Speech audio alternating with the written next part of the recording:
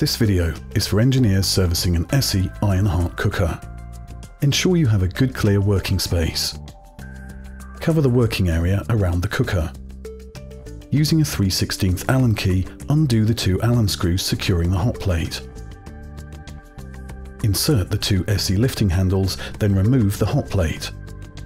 You will now have access to the flue ways around the oven and firebox. Remove the flue box cover and the inner plate. This will give you access to the flue damper. Ensure that the flue damper moves freely. Open the flue access door on the lower right hand side and remove the 3 nuts securing the flue access plate. Using a flexible flue brush, sweep down the right hand side of the oven.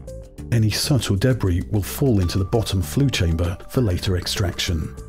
Now clean the rear flue way via the cast iron flue box, making sure you sweep all the way down into the bottom flue chamber. Vacuum any soot or debris from the flue box and oven chamber. Another way to access the right hand side flue way is by removing the right hand side oven shelf support. To do this, you must first remove the wire shelves and then undo the 2 screws securing the shelf support. Ensure the area is clear of any obstruction and vacuum out any debris. Once cleaned, re-secure the oven shelf support bracket and replace the wire shelves. Using a scraper, bring all the soot and debris to the front of the cooker for removal.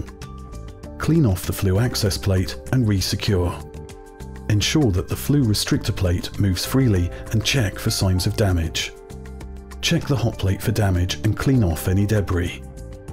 When replacing the hot plate, you may need to realign the securing brackets. Replace the hot plate and using a thin Allen key or screwdriver, realign the bracket with a hole in the hot plate.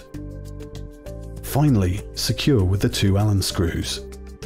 Replace the flue inner plate and the flue access door. Ensure that the upper air slider moves freely. During a service, some of the internal parts of the firebox may need replacing. First, you need to remove the wood burning box or grate.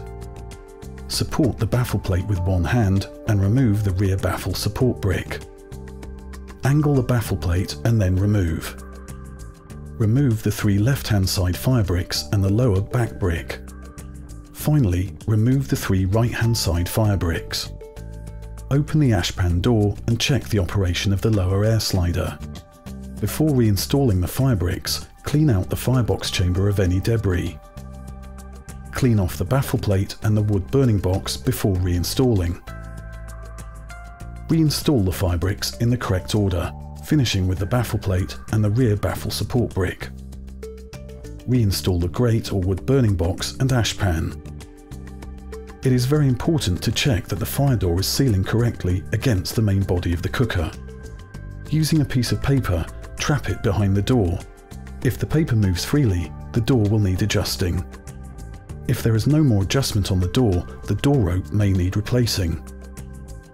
To adjust the door, you must first slacken the Allen screw on the edge of the door level with the handle. This will allow you to move the locking mechanism in or out to slacken or tighten the door. The hinge side of the door can also be adjusted. When you have adjusted the door, test again with the paper to ensure a good seal. You can adjust the oven door by following the same procedure. Over time and usage, the cooker may need a little cosmetic attention. Wipe off the cooker with a soft lint-free cloth, or for more stubborn stains, you may need to remove with a wire brush. If you want to restore the Ironheart to its former glory, a special stove paint is available from ESSE. It is important to service your ESSE cooker at least every 12 months.